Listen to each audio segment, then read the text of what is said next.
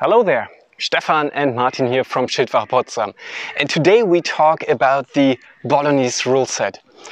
So in the next few months and the next years we'll hopefully hold a lot of tournaments after this rule set, and the next one is the one in August 22, the Torneo di Spada, where we fight with Rapier and with Sword and Buckler. So, a quick overview for the rules. So the first thing is, of course, you need appropriate weapons, which includes the buckler, a sword, and these swords have to be, of course, blunt, flexible, and they have to be tipped. Okay, that's the first thing to keep in mind. Tip your swords. It just leaves you and your opponents a bit safer. Okay, the next one is safety equipment, and of course you need a CE2 mask with at least 1600 Newton thrust resistant bib and a rigid back of the head protection. You need rigid throat protection, shin protection, knee and elbow protection. Okay, so don't forget these. You also need in your soft kit, there's soft protection for the legs and the torso, which is also thrust resistant at least to a degree of 350 newtons, like the standard Spaz jacket or Black Armory, you call it. Right? You also shouldn't forget these, right? You need rigid protection for all your important parts. All right. So let's talk points and scoring. The Bolognese rule system is based off a rule set in Antonio Manciolino and to a degree in the Anonimo Bolognese. But it also includes a system where it's awarded that you're finishing bouts, so encounters with your opponent, without getting hit. But an encounter, so a bout, only ends with a hit. So it doesn't pay off to just go lurking around and just probing each other. The bout only ends with one or two opponents getting hit. Okay, so for example, if we fight and I strike Stefan, so, then my opponent is allowed to go for one action after they are hit, which includes the possibility of one step. So one action and one step after you get hit, that's still possible. Okay, so don't just stand there, but go for a proper retreat. Okay, because everything in that action is still counted to the full. All right, and the first criteria for the final ranking, so it's usually fought in a kind of round-robin tournament, and depending on how many participants there are in total, you might actually fight everyone in the tournament, because we really like tournaments where you get to fight a lot of people, and not only people that are really successful have a lot of fights. So usually in KO systems, the fighters which drop out early have very few fights, and the fighters who do well have a lot of fights. In our system, usually all fighters, all participants have an almost equal number of fights. Okay, so you fight almost everyone in the tournament, and with each opponent you fight 3 bouts. And like I said, a bout only ends on a hit, and then one action with one step is included in that bout as well. Okay, so let's do it one more time, but properly. I try to strike Stefan, and now I'm getting out. Okay, this was one bout. I scored one bout unharmed. All right, then we do the next one. Maybe Stefan hits me, but then I'm able to do my riposte in one step and hit him to the leg. So now we actually both didn't score a bout unharmed. Okay, we both got hit, so not really worth it, in this, at least in this first criterion. And in the third, Stefan finishes the bout with a hit to my body and then escapes unscathed. So Stefan scores a bout unharmed. Okay, so this is the first criterion. So you already hopefully notice that each and every bout counts towards your final performance. Okay, so don't just go after you've scored 2 bouts unscathed, just don't go easy, but go full concentration mode. Try to not get hit in each and every bout, all right? Because only in the second criteria, when 2 or more people are actually ranked the same, going after bouts unharmed, then points actually count. Okay, and points, that's always a bit of an arbitrary system, but we decided to use a historical one, that one out of Antonio Manciolino, which awards 3 points for hits towards the head, 2 points for hits towards the feet, which is actually for us from the knee to the shin, not the actual feet, because there's soft tissue and no hard protection, so only knees and shins. And he says this is awarded because it's generally harder to hit these parts, and everything else is just 1 point. Not depending on if you thrust or cut, doesn't matter, okay? Everything to the head, 3 points. Everything to the knee or shins, 2 points. Everything else, 1 point. Of course, your hits have to be martially valid. So don't just do for like really, like a really choop, like just a tip cut or anything, like meaningless contact, or if we're maybe in a bind and I push my flat around here or anything. Don't count on the judges of scoring these as valid hits, all right?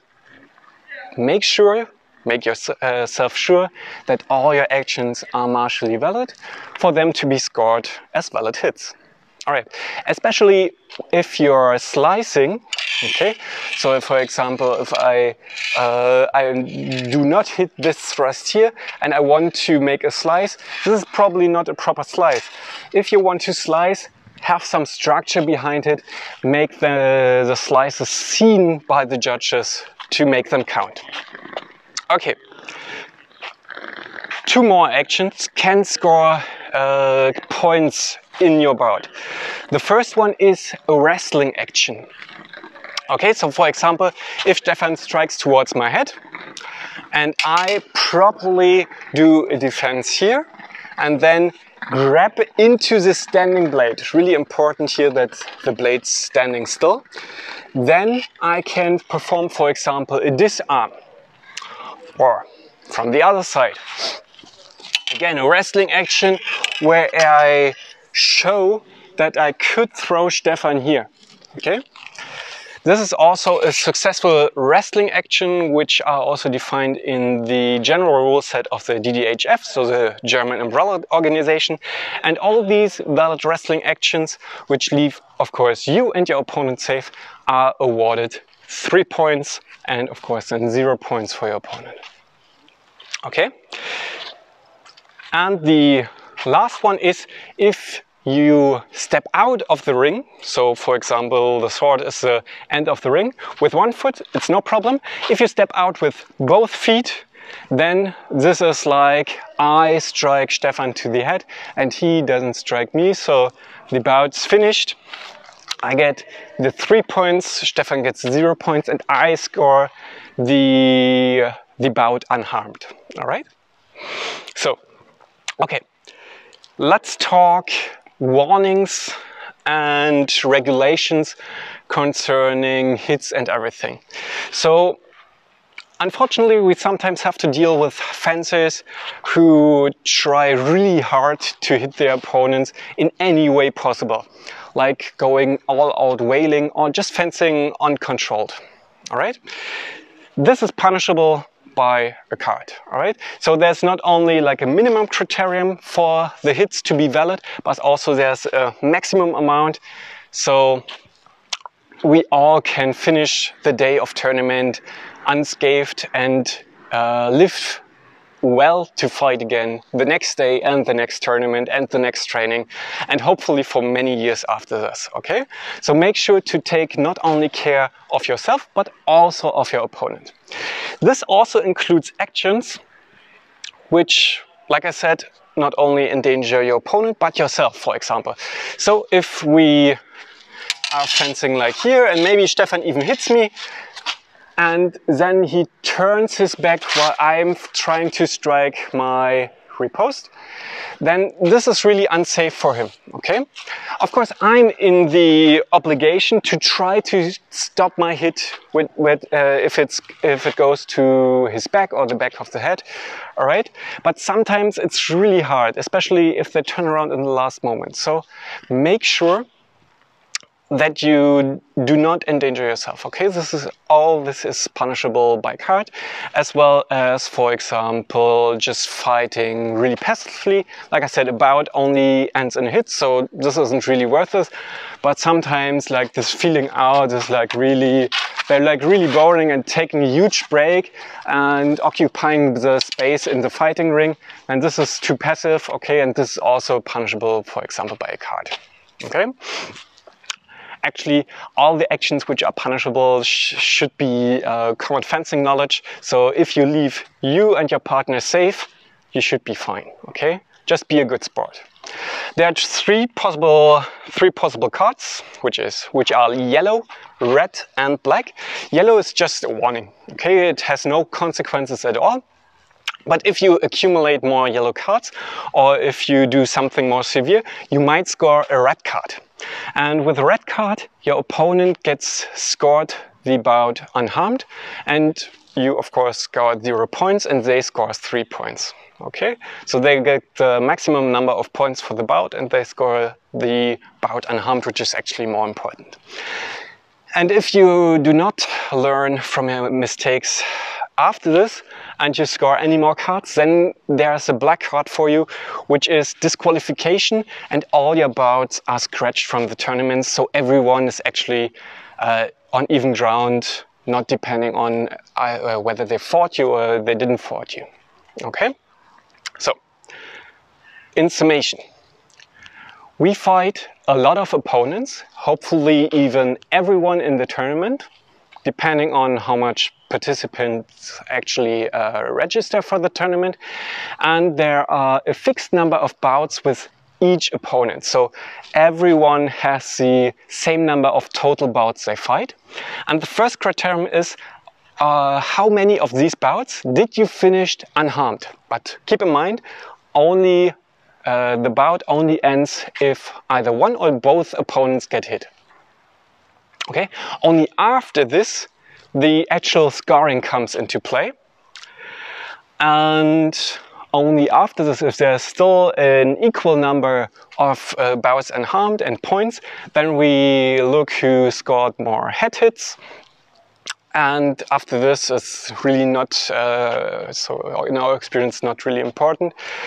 Maybe it will become important in the finals, because after everyone is finished, we have the total ranking, and then the top 4 fighters will fight in the semi-final, and a match for the 3rd and the 1st place will fight the finals, which consist out of 5 bouts, which are fought after the same rules. So once again, 5 bouts, and we score who managed to finish more bouts unharmed, and only after that the points, after that the scored hits to the head, and if that's still equal, then we just do another bout. Okay, so this should be fine and dandy after all. Okay, did I miss something? No. I can't think of anything. If I did, you'll find out in a second, because I'll just speak it in later. Okay, if you have questions, please leave them in the comment section or in the Facebook group, or write us an email. That's no problem at all. We hope to fence you soon in one of our tournaments, or feel free to use this rule system as you like. Until then, take care and ciao.